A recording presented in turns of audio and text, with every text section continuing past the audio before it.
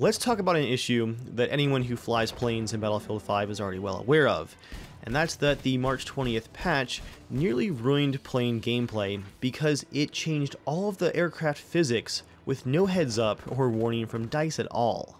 DICE does seem to be aware of these issues and some changes are on the horizon, but I wanted to finally make this video that I've been putting off making so that the overall community is aware of these issues with the planes. Let's start out with some gameplay footage, guys, because it's pretty awful, and I think it speaks for itself.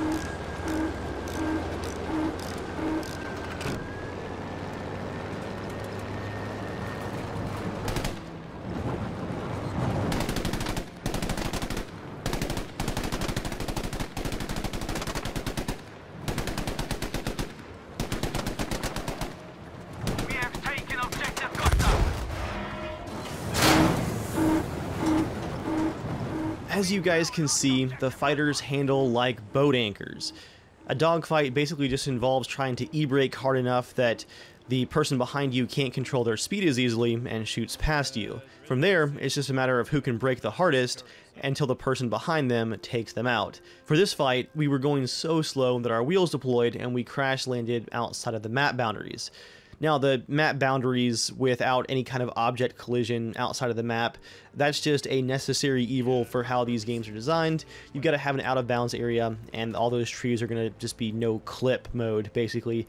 That's not the real issue here. The real issue is that all we were doing in this quote-unquote dogfight was seeing who could brake the hardest. It was just the most ridiculous thing I've seen so far when flying in this game. I'm going to get into some of the good news that's on the horizon, and hopefully this video perhaps will help DICE make some of these changes coming up later on in the video, but first let's talk about what they changed.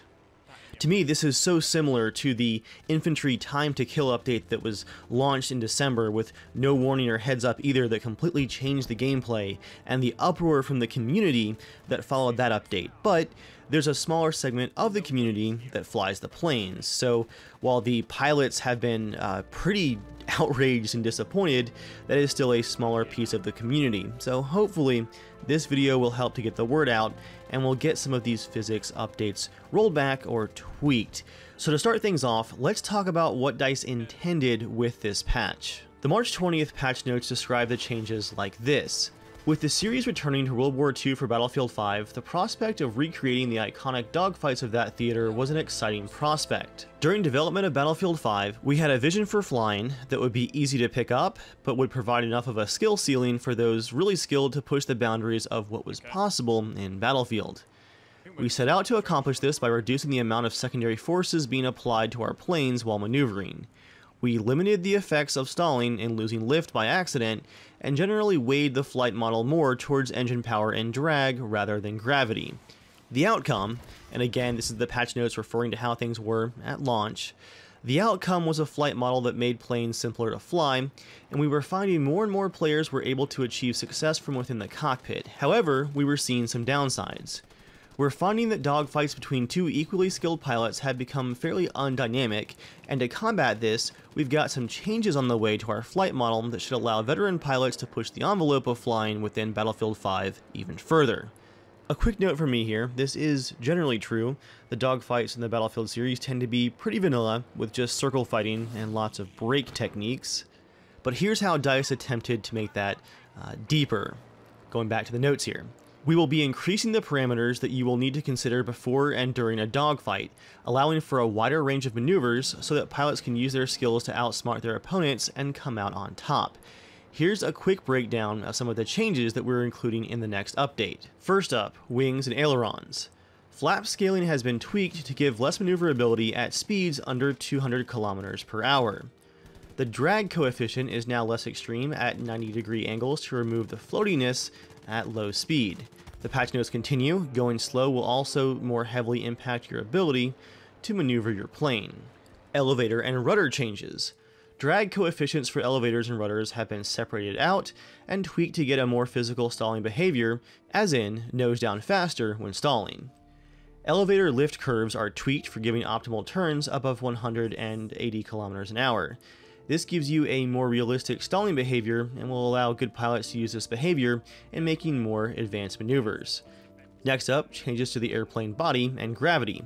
Drag over velocity has been tweaked per plane to max out at cruising speeds. This means that planes will retain energy for longer and will not slow down as fast. Gravity will affect planes more when climbing. Combined with drag changes, this makes it more viable to trade altitude for speed. You will find that decreasing only throttle will no longer affect your speed as quickly. If you really want to slow down, make sure to use gravity to your advantage. With reduced drag in general, you will also find that diving allows you to gain speed faster than before. Combined, these changes should increase the number of factors you should consider as a pilot. Not only second to second, but also longer term. Are you going fast or slow? What speed is your opponent going? What is your relative height to the enemy? Can you outclimb that mosquito on your tail?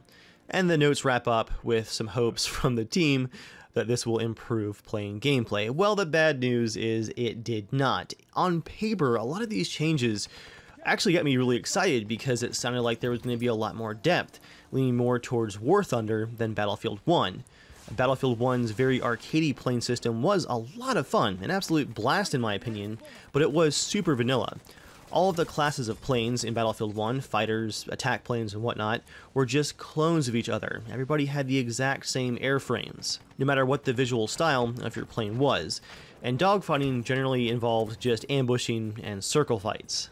These changes here in Battlefield 5 sounded like one of the most advanced changes to the plane system in any of the Frostbite Battlefield games so far. In practice though, all these changes did is ruin the fun of flying in Battlefield 5. It is still very difficult to control the exact speed of your aircraft, especially if you're flying with mouse and keyboard. Additionally, a lot of the changes just seem to not have the intended effect whatsoever.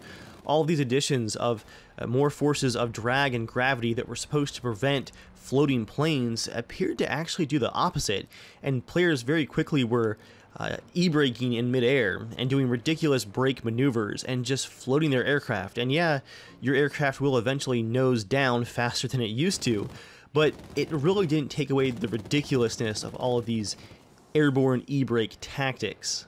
As another example of the unintended side effects to the physics here in this patch and just the lack of fun that they introduced, look at this background footage right now.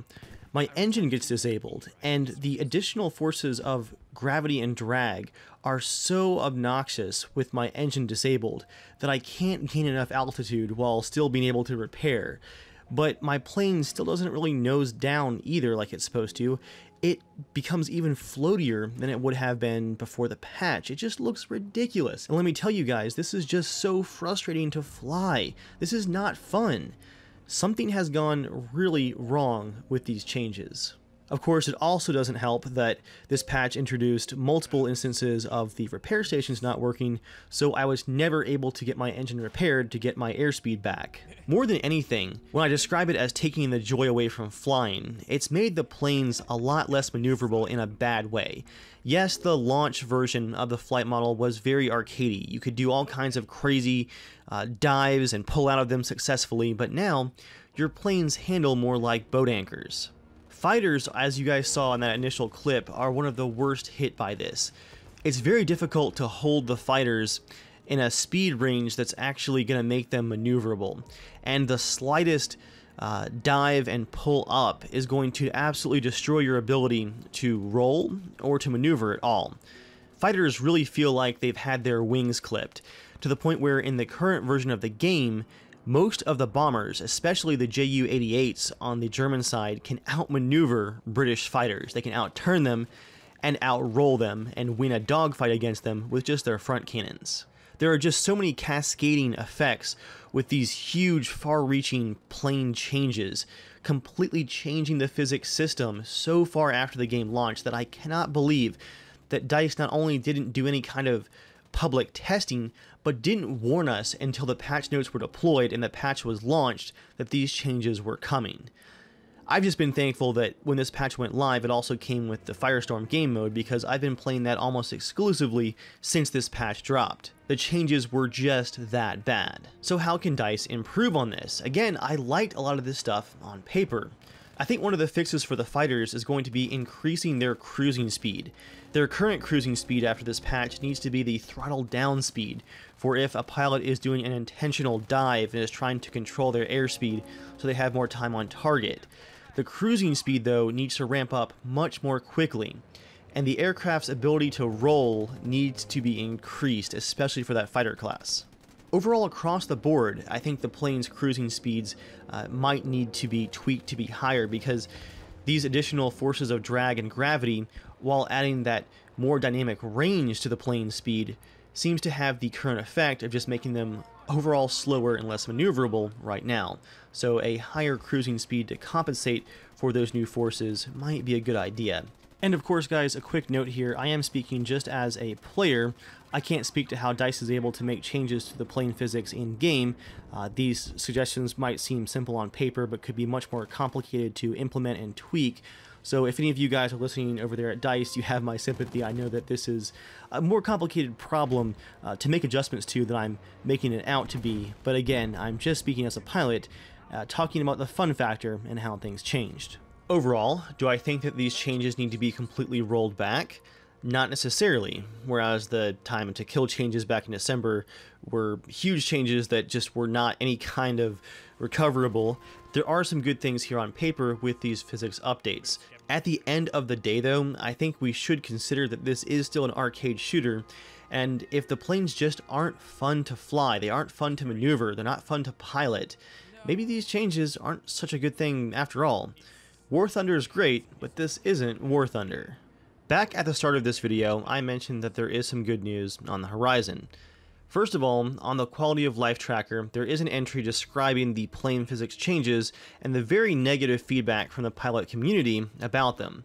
The quality of life issue is described as recent updates to flight mechanics make planes feel less agile and sluggish. Platforms affected all. The status of that request is we are continuing to work to improve flight mechanics by the development team. That's been on the quality of life tracker for about a month now, within a few weeks of this patch going live, so they were aware that things were not good. More specific, there are a couple of tweaks coming even in just the next patch, which is, I guess, pretty quick. It's only been about 6 or 7 weeks. They fixed the awful resupply bug introduced in the last patch where plane resupplies would just stop working completely. And as far as the plane physics go, Jeff Braddock, the North American CM for Battlefield, describes it as, "We've improved the turning rates for planes." That sounds like all planes as a whole. He continues with, bombers should no longer be able to outturn fighter planes. So fighters specifically have also gotten some additional attention from the sound of things. That is the good news that led me to finally make this video. It's a bit of a rant because, again, DICE completely blindsided the community with these huge sweeping vehicle changes once again in Battlefield 5. This is not their first time doing this, and I really hope that they start running some of this stuff through the community, at least through the Game Changer program. Like, you've got this group of players that have a lot of experience with your game. Reach out to some of them and get some feedback before making some of these sweeping changes. As you guys have seen on my channel, I've gotten somewhat used to these physics for a couple of the bombers. I had the Blenheim video with the 50 cal explosive machine gun where I was able to fly that pretty well, but being able to deal with these changes does not make them good changes. Hopefully, DICE will keep tweaking them and we'll see some really great flight mechanics at some point in this game's life cycle. At the end of the day, I really hope that the fun comes back in the flight model though. That ought to be the focus. For now, thank you guys for watching, hope you enjoyed, and I'll see you guys next time.